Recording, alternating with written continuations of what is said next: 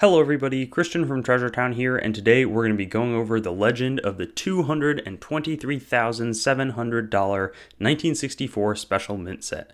Now, there's a ton of different coins in really nice condition that might look like the ones in front of us from 1964, but very few of them are going to have the values adding up to the multiple hundreds of thousands, as was the case for this group of coins. I'm going to be giving the context and a lot of the backstory, but you have to understand that 1964 was a really hectic year for the United States Mint.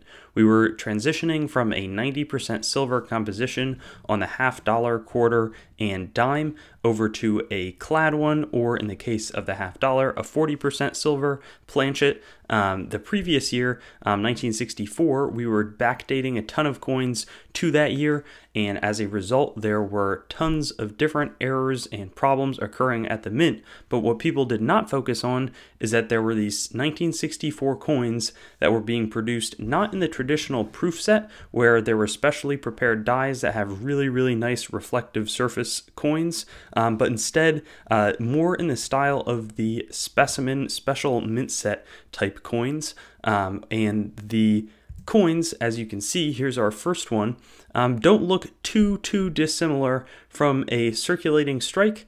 It's not the case where proof coins, you can definitely tell if it's different, though these exhibit sort of satiny fields and a few other characteristics which we'll get into later, and there were not any official records of this having been struck. So the director of the mint, Eva Adams, the coins are originally supposed to have gone to her, and then somehow made their way to some Stax Bowers sales, and Lester Merkin, who was a major coin dealer at the time, seems to have purchased the coins from her estate, and that's maybe how they got into the public. But there's a lot of mystery around these, and the one in front of us is a $4,560 coin, but this one, in even nicer condition, sold for $15,600, and that's just a penny.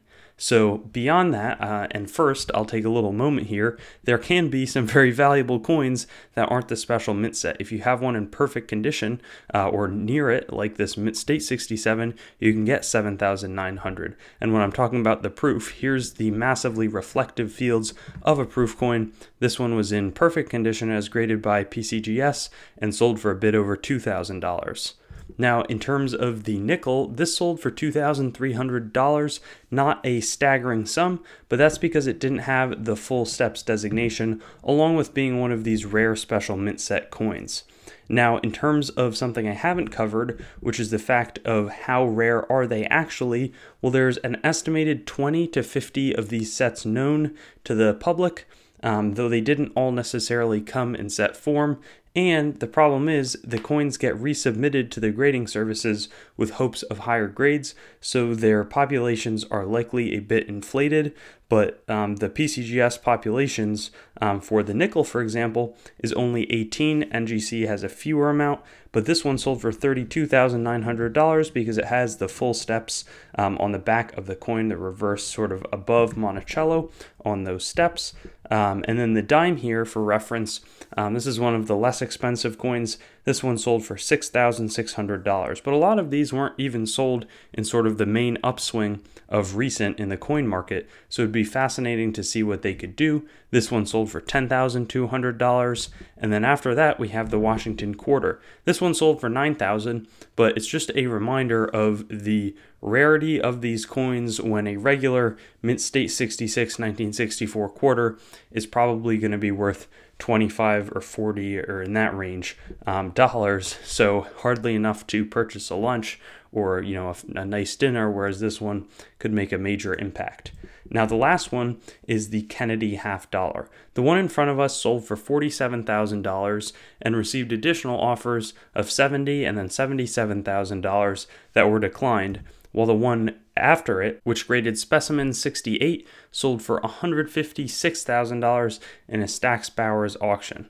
Now, I think the other interesting thing to note is that a lot of these prices that we've been covering actually are not sort of the nicest coins that have been offered for these series. So for example, this specimen 68, there's notes of there being a 69 from NGC and possibly even from PCGS, though now it's not in the official pop report. Before that though, I want to get into some of the die markers. So how to find these coins in addition to the satiny fields that are sort of on display on Washington, and it's also quite sharp rims along the outside. You can also look for these heavy die finishing or die polish lines here all through the reverse on the 1 dime. And there can be die polish in other coins, but sort of a combination of these factors. And they do have a close resemblance to those 1965 special mint set coins. You can see the same thing here with the Jefferson nickel, as well as along the fields above the date in 1964 on the penny. The $50 is by far the most valuable one. I think it brings up a good point. Often sort of the higher denomination and certainly larger planchet size is what people really look for. There, I get people who say, oh, I've got a crosslet 4, it must be the special mint set. Not necessarily, but that is an important feature that is present on almost all of these SMS coins. Also heavy die finishing or die polish lines, along with super sharp rims, is sort of the diagnostics for this SMS. Now the thing is, since there's not very many official records, it's plausible that some of these did get spent, though I think it's really challenging. I mean, if you have a good eye and can sort of discern what special mint set or proof or what coins should look like and are able to be on the lookout, you could have a potential to find one of these, but I would say it's extremely, extremely unlikely, possibly even less likely than a 1969 S double die penny variety. Now, the $223,700 special mint set is not necessarily the maximum value that these coins could achieve. So not only are not all of the auction prices recent in a strong coin market, but a lot of the highest auction prices weren't achieved with the nicest condition coins. Those simply haven't come to auction recently. For example, in the penny, it sold for 15.6. Well, that was with a specimen 67, while there is a 68 that exists.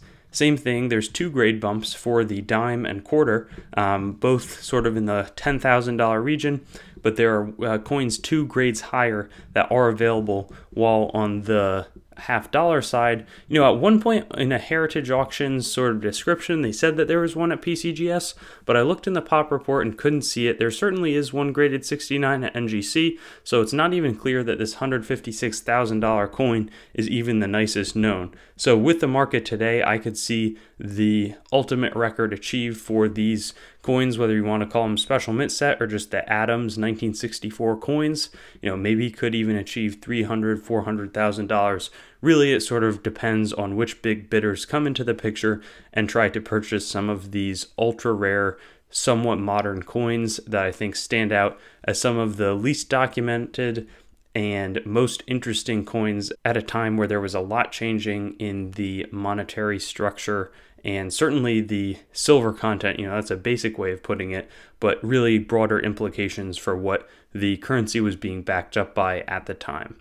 Thanks for watching this video. I always enjoy discovering some of the really interesting facts and history behind the neat coins that we've produced, from things that are common to things that are varieties and errors to things that are legendary rarities such as the ones that were discussed in this presentation. Hope that you enjoyed, and if you have any ideas for other content, please let me know. I'll be excited to try to produce it, and I'll see you on some of my other videos. Thanks for watching the video. I'd encourage you to like, comment, and subscribe to the channel to stay updated. I've also got Facebook, Instagram, and Twitter, so you can follow me there.